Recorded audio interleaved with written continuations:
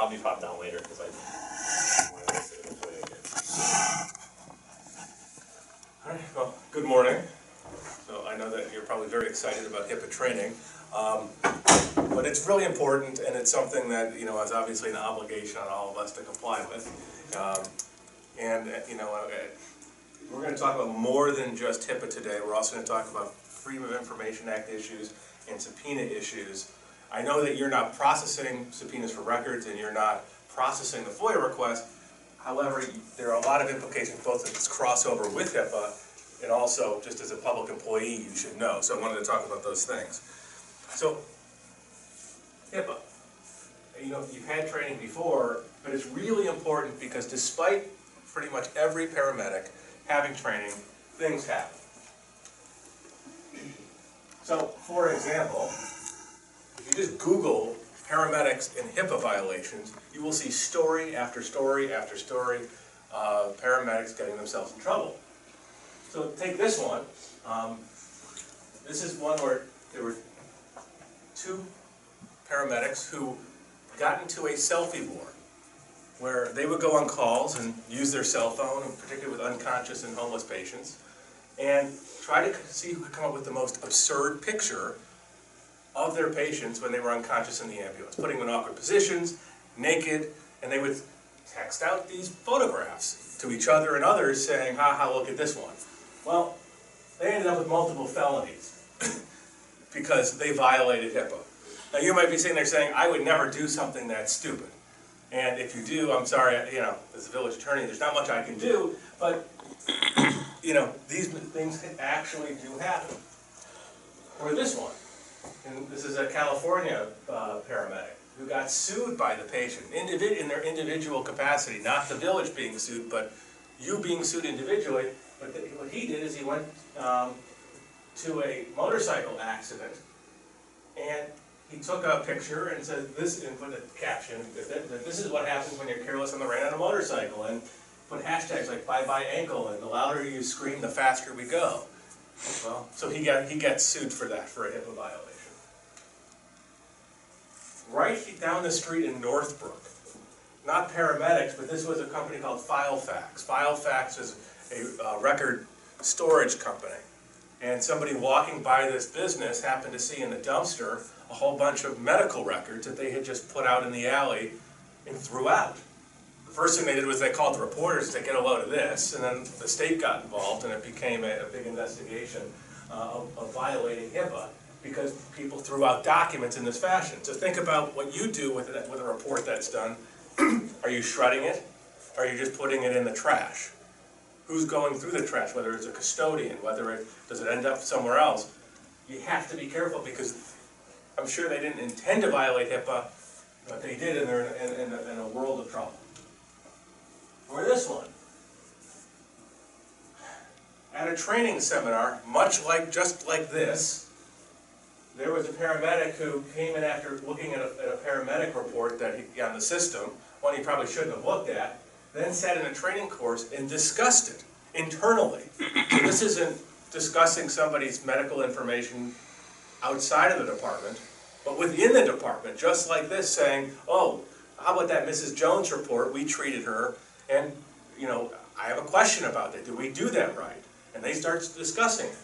Well, that even sharing with each other can be a HIPAA violation, and it costs this paramedic his license. So think about that, how often that you might be sharing with each other, oh, I just got back from a call. You know, you'll never believe who we treated today. Ran into so-and-so again. That could be a HIPAA violation. And as an attorney, one of the things that I'm most concerned about, it's not the one-off, I sent a stupid text message, but it's when you have a culture where there's a lot of violations, small infractions, but they add up. Because every single time you violate HIPAA, it's a separate violation.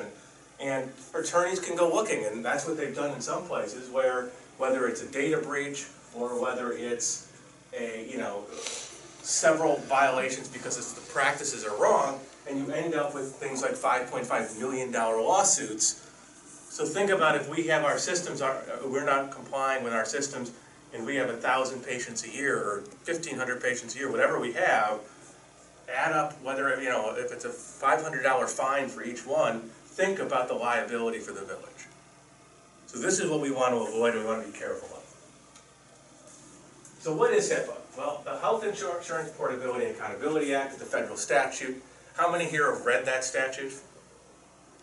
When I did this training a couple months ago in another department, I asked that question, and 2/3 of the room put their hand up, and I'm like, no, you didn't. Nobody's read the statute. It's actually quite long and makes no sense. However, interestingly, when you read the statute, it doesn't include the privacy rule, which is what we think of HIPAA, that you can't share information. It doesn't actually say it. It doesn't say you cannot give out this information. Instead, what it did is it gave the Department of Health and Human Services the authority to write rules, and they came out with an administrative rule called the privacy rule. And that's what we're going to talk about the majority of today, is that privacy rule. In the privacy rule in HIPAA preempts state and local laws. It doesn't matter what we do as an ordinance. It doesn't matter what the Illinois law says. We have to follow it. So what is it? It creates national standards across the country that apply with how we deal with medical information. It limits on how we can use and disclose information, but it also does a couple other things. One, it requires us to create safeguards, things like shredding of documents. We have to have policies. And it also, importantly, provides patients a right to get their own records. It used to be if you were a patient of a doctor, and you say, hey, I want my medical records, there was technically no legal reason the doctor had to say, sure, I'll give you your file. But now your records are open to the patient who can get them, and we have to give them to them. So a little quiz. Who must comply with HIPAA? Well, we have health plans, obviously Blue Cross, Blue Shield, things like that. Healthcare clearinghouses, which are companies that work, with health plans and so forth. Business associates, those are things like software companies and other consultants and others who may work with a doctor's office or a covered provider, and because they may be exposed to HIPAA information, they have certain obligations, other business associates, and then healthcare providers.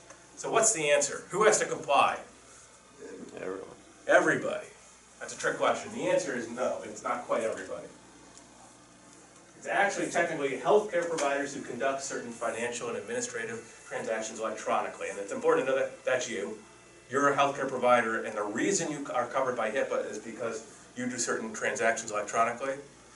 Technically, if you, let's say, are old Doc Johnson and you sit on your porch and patients come up and you have no computer and you don't do billing and you just treat the boy down the street who fell off his bike, you are not bound by HIPAA. He could go out, theoretically, and give out those medical records to somebody.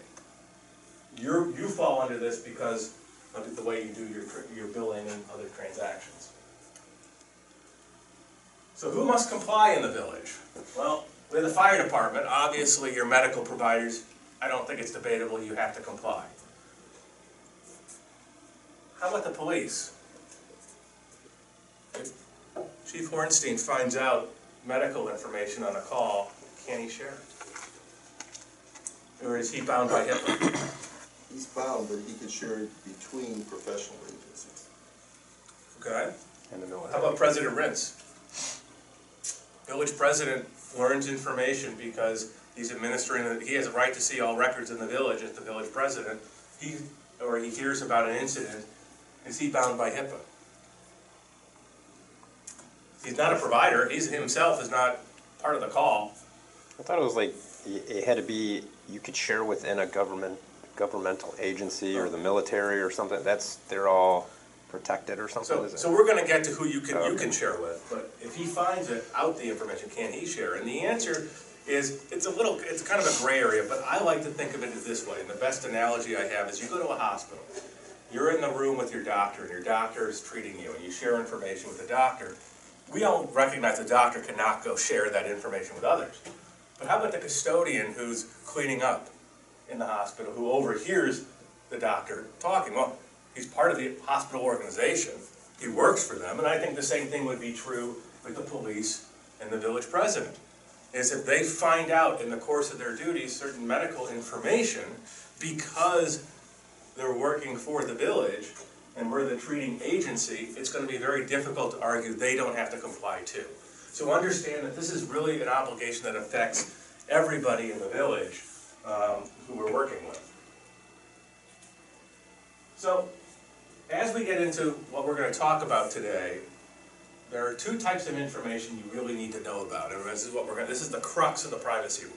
Is what's called protected health information, or PHI, and this is what the privacy rule really protects, which is individually identifiable health information in any form, medium, whether electronic, paper, or oral. So the question is, what is protected health information? Obviously, if I tell you as you're treating me, I happen to have a certain type of disease, or I'm taking certain medication, or the information that you have about what you did in terms of, oh, I took this patient's blood pressure and it turned out to be this. All protected health information. Also, the fact that you treated somebody, period, is protected.